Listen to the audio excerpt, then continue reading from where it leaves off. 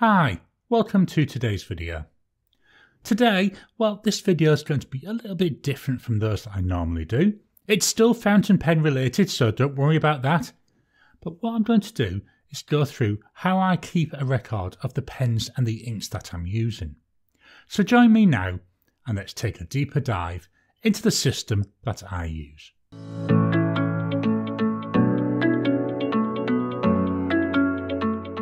When I started off with the fountain pens, it was really easy to know what I had.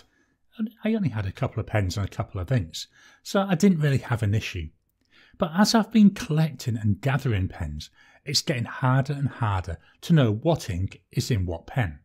To give you a rough idea, at the moment I've got about 70 pens and about 130 different inks, although a lot of those inks, they are samples. So what I needed is a way for me to be able to easily and simply know what was in each pen. If you've been watching my channel for a while, you'll know that I do my pens in use each month, and there I list 6 pens and ink, and I use this. This is Optic Paper by Oxford. I love this paper, it's really nice and fountain pen friendly, and I'm able to quite comfortably get all 6 on there. As well as doing that, I also have this little Tomoe River paper notebook here. This was by Desk Bandit and it's a B6 size. I also write on here the pens that I'm going to be using and the inks that are in them. Now why I do that is because this then fits in here. This is my Galen Leather Folio.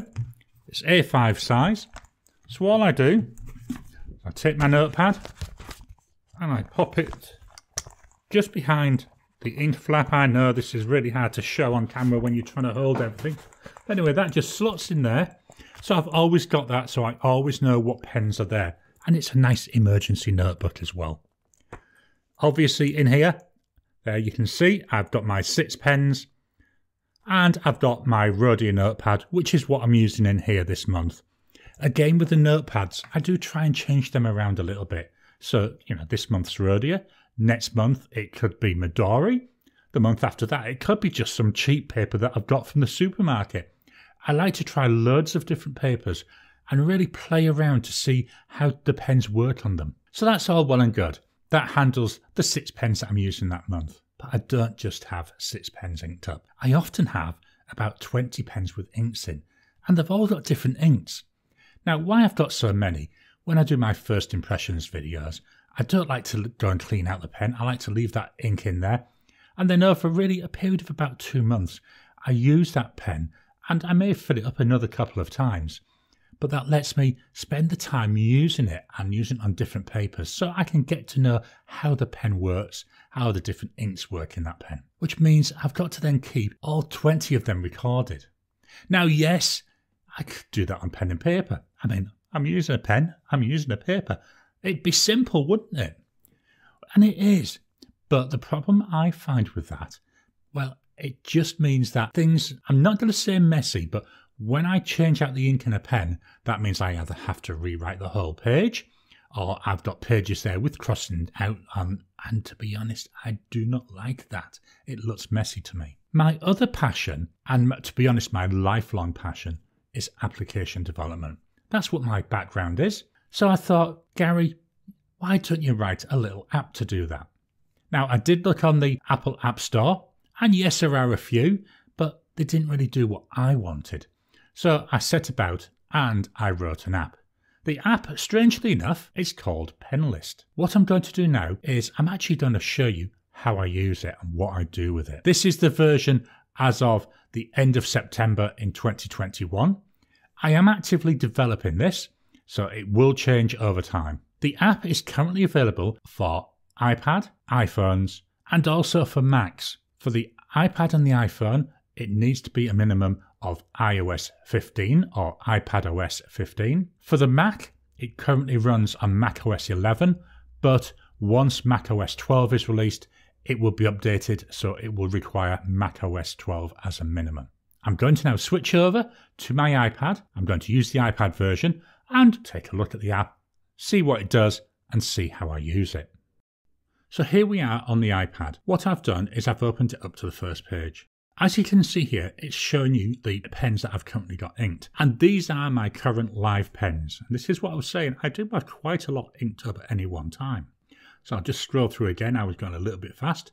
So if I scroll through, you can see all the pens and the inks that are in them. So each of these cards, they're there to provide the information that you need. So at the top line, we've got the manufacturer. The line below that, that's the name of the pen. Below that is the size nib that's in it. Below that, we've got the name of the ink. We've got a button with various actions you can take. Then below that, the coloured bit. This is something that's new in this release. What you can do is when you're entering an ink, you can put in the RGB, the red, green, blue values for the ink, and then it will display an approximate colour of what that ink is. You know, it's not perfect. It doesn't take into account shading or how light or dark an ink is, but it gives you a rough idea what the ink is like that you're going to be using. So what we'll do is we'll take a look at some of the details. So I'm going to click on Actions to Take. That then gives me a menu here with Pen Details, Review, Finished and History. Pen Details does what it says, it shows you details about the pen.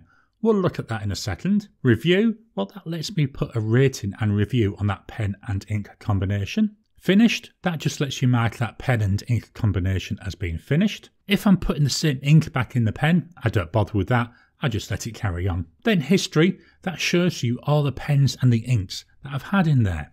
So I'm going to go and look at history first. So I'm just going to tap on history.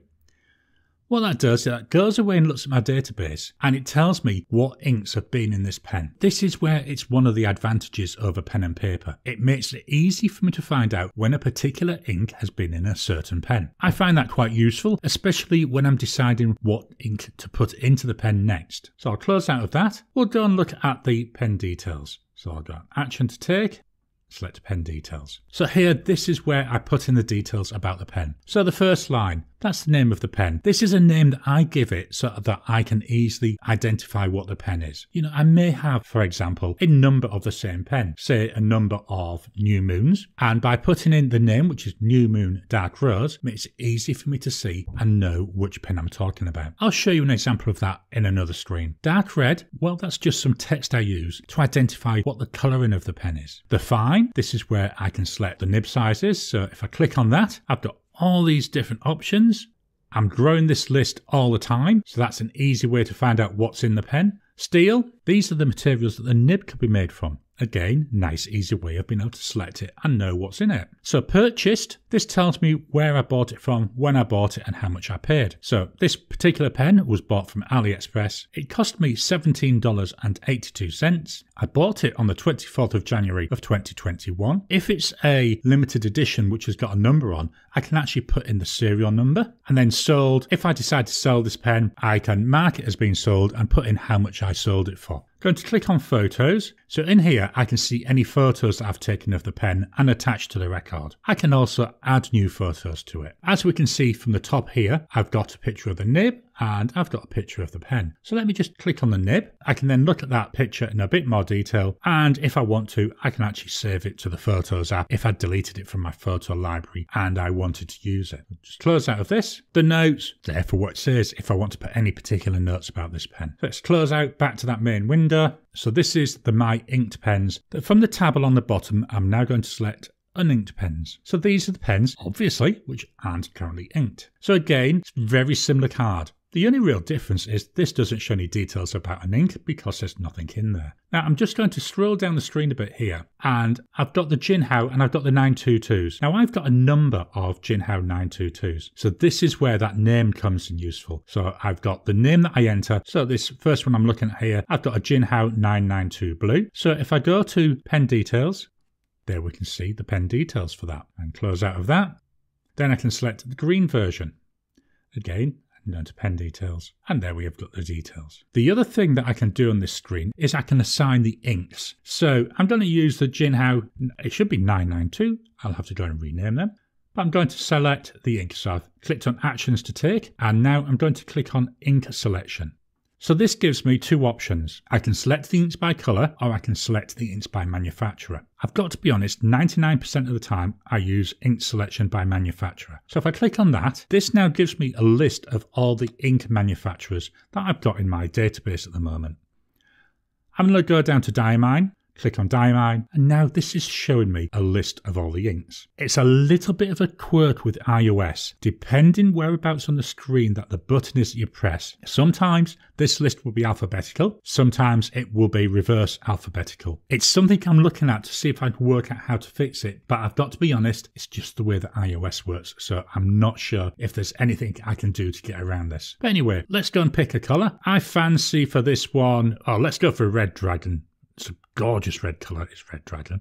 So I'm going to click on Add Red Dragon, and now it's disappeared from this screen because it's got an ink associated with it. If I jump back to the inked pens, then I'm going to go down till we get to Jinhao. We've got Jinhao 992 Blue with Diamine Red Dragon. Again, click on Action to Take, click on Finished, vanishes from this list, and it appears back in the uninked list. So it's a way for me to easily and quickly add the inks that I'm using. Let's carry on going along that tab bar at the bottom, ink. So this is where I have the details about the inks. I've got two ways of sorting this. The default is to sort by manufacturer, but I can also sort it by colour. So here we are by colour, which is really nice if you're looking for a specific colour. I'll go back to manufacturer and let's go down, let's stick with Diamine. Let's go down to, shall we go Red Dragon? Here we go, Diamine Red Dragon. This is on the left-hand side now. So again, you can see we've got Red Dragon, the colour family group it's in, which is red, actions to take, and then we've got that bar showing the colour or the rough approximation of the colour. If I click on actions to take, again, I've got history, I've got finished, and I've got details. Let's look at history. So on history, you can see where I put it into the 922. So we've got today's date. You can now tell when I'm recording, but it's also in my TWSBI Draco. Close out of that. Let's go and look at the details. So again, actions to take, details. So this again, very similar to the pens, but you don't need as much information. So where did I purchase it from? Cult Pens. I paid $4. I bought it on the 3rd of May and it's a bottle. Now here where we've got 58, this is what I've put in for what I call a location. For each of the ink bottles that I buy, I give it a unique number, and that's essentially how I can quickly get to the ink. And then I keep them in a box in numerical order. So this bottle, it's labelled 58. If I want to get this ink, I just open the box, look for the one with the sticky label on the top saying 58, and there's the ink. It's simple, but it works. Notes, again, so you can put freeform notes in. Photos, same as with a pen, but just so you can see the photos of the ink. What I'm thinking with this, you may have ink swatches, so it allows you to capture them. Let's close out of that. Down at the very bottom here, you can see this, it's like a coloured bar. What I've done is for every ink that I have, if it's got a colour associated with it, it will show it in this bar. So I get a real nice idea of the spread of colours that I've got. So looking at this, I've got loads and loads of blues and greens. I've got a few yellows. I've got some purples, but not that many. It's just a way of being able to quickly and easily see what colour inks are there. And I find it's really interesting to look at, especially as I add new inks. So again, I'm just going to slowly scroll through here just so you can see how it goes. So we've got manufacturer name and then the list of inks. Back to the bottom tab, I'm going to click on manufacturers this time. So this shows everything I have based on a manufacturer. What I'm going to do is I'm going to go down here. As you can see, these are everything in there at the moment. And I'm looking for down at the bottom. We'll get there eventually because I've got so much in here. And here we go, test manufacturer. This one's in there because although I do use a separate database when I'm writing my code, I like to be able to play around with it once I've put it into the live environment. So this is what this is for. This allows me to test things out. So first one we're going to look at is test pen. So you can see it's saying it's a pen called test pen, and then it's got a button for the details. So if I click on details, this then again, it shows me details about the pen. So test pen, I can select various things. So here I can say, well, this one's a built-in vacuum, cap, body and grip. This lets me go into another screen where I can put in my sizes. This is there really for those people that like to have that technical detail. At the moment, I don't use it too often, but I think it's something that I will add in as I go on. Notes, again, tells you what it is, it's notes. And then current pens. This is where I keep a list of the pens for that manufacturer. If I click on test pen, so in here, I've now got my test pen and I can put in my details. So I can go and select a nib. So I'm going to say, let's give that a Kaigaloo long knife. I'm going to say it's a titanium. I can put in the details of when I purchased it. So it is what it says. It's a list of all the pens. I'm going to save that, which should save them, and then close out. I'm going to close out again, back to that manufacturer screen. Going to ink this time. So we've got ink and testing. Click on details. So this is a slightly different screen. So this lets me put in what the ink is. So the top line, that's for the name of the ink. Here, I'm calling it testing. Ink family, that's for things like Pilot, where you've got Urishizuku. So you can record that it's all part of that one family. Select colour. What I've tried to do is just come up with some very simple, rough colour groupings. So I'm going to say this one is brown. Colour details, we've got a blank space at the moment, but if I go here to where it says decimal, I've got 3 numbers. That's for the RGB, the red, the green and the blue. So what I'm going to do, I'm just going to put in some numbers at random. So I'm going to put in 200, 30, 78, and that should be 30, not minus. And there is what that colour is according to those numbers. If I change this one to 120, we've now got a different shade. But again, I'm going to change that 78 to 150. So this is how I put in the numbers. To get these numbers, it's a little bit fiddly, but there are a couple of good websites which can help you to get them. Below the decimal, I've got hex. Now you can only enter text in the decimal area, but what it then does is it converts that to what's called a hexadecimal number. And if you go and look on most websites, it gives you the hexadecimal number. Sometimes it gives you that digital number as well. So below this colour details, I've now got notes, again, very obvious, and then current inks. So this is saying for testing, but you could have a number of different types of ink with there. So if I click on that, I can see here that what I've actually got, I'm going to say is a cartridge. So I may have a number of cartridges of that. I may really like it, so I'm going to click Add Ink Stock. I'm going to say it was purchased from somewhere. It cost me $9. And this time it's a bottle. Save that. There we go, it's added. So I'm just going to save that to save them colours. We'll close out. Now you can see this is updated. It's got that family name in there now, so Urishizuku, can't spell today. And it's also showing the colour.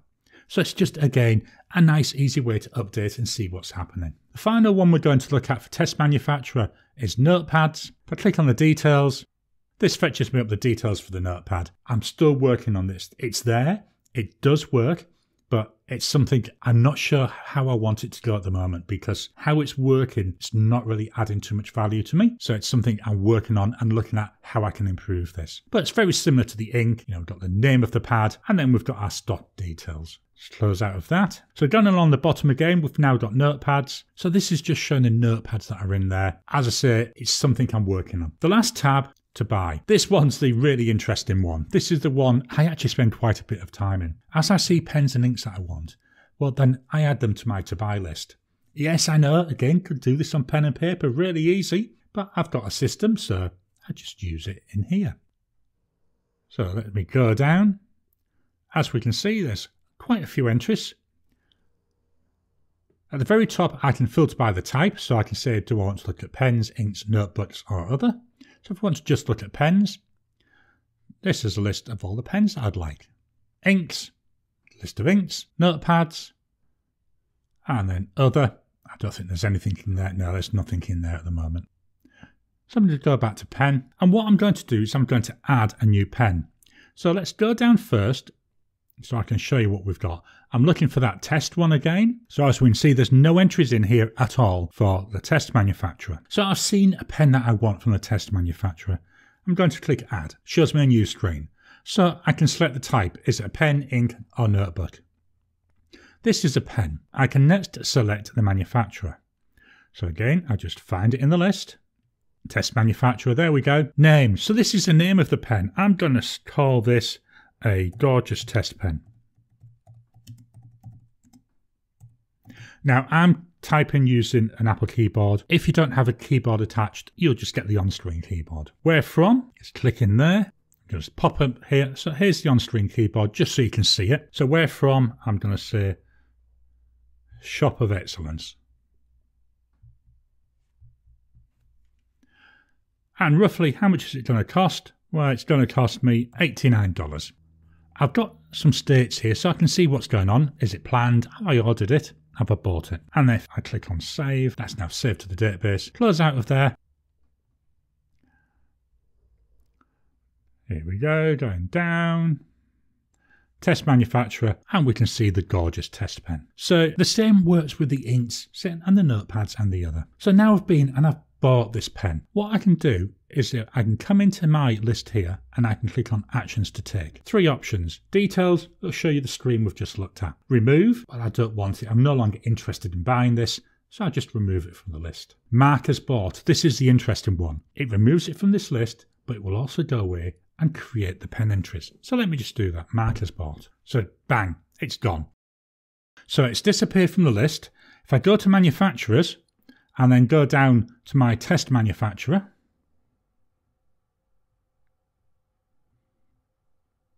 it's a long way down the list, isn't it?